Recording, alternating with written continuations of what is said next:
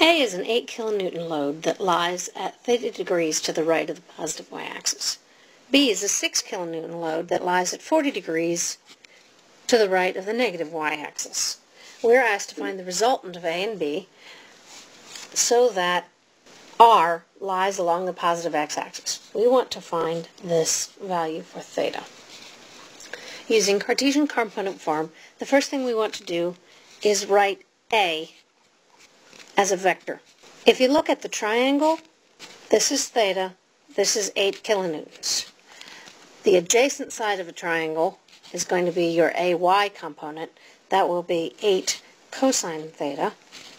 And the x component is going to be 8 sine theta. So that gives you A in Cartesian component form.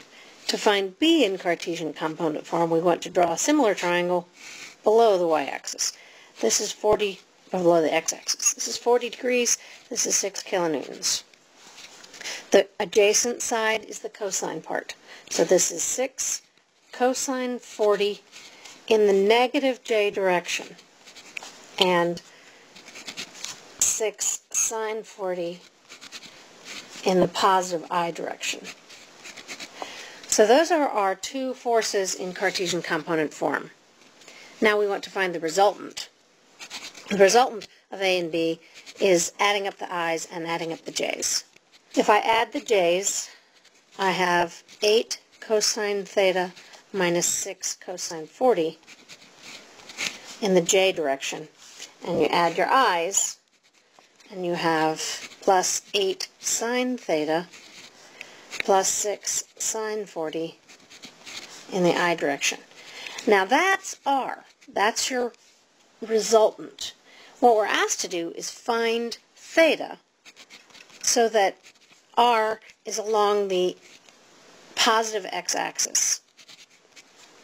Well, if R is along the positive x-axis, what that means is the j component has to be equal to 0. So let's set that j component equal to 0. 8 cosine theta minus 6 cosine 40 equals 0. Cosine theta is 6 cosine 40 divided by 8, or theta is 54.9 degrees.